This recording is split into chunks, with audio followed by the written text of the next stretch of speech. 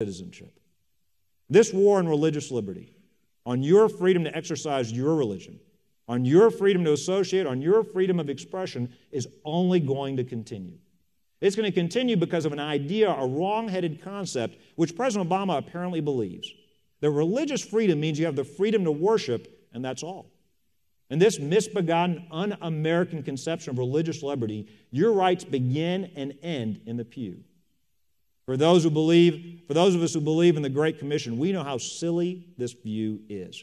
The President suggests the right to worship and the right to evangelize and freely practice our faiths are the same thing. They are not. They are not what the First Amendment clearly protects. The freedom to practice our faiths and protect our consciences, even if those activities don't happen to occur inside the four walls of a church building. We have the right to practice our faiths. We have the right to protect our consciences no matter where we happen to be. President Obama's limited view of religious freedom led to his administration arguing that people of faith can't even choose their ministers. It's what led the administration to force believers to stop running their businesses according to their beliefs.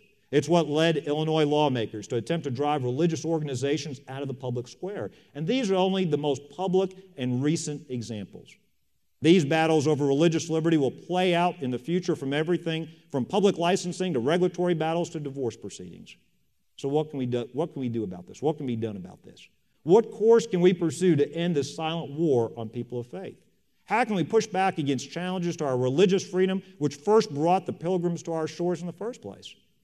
I believe, as in so many of the answers facing our nation, that the answer lies and begins with our states. Governors and state legislators across the country must now embark on a nationwide effort at the state level to protect the rights of believers of all faiths.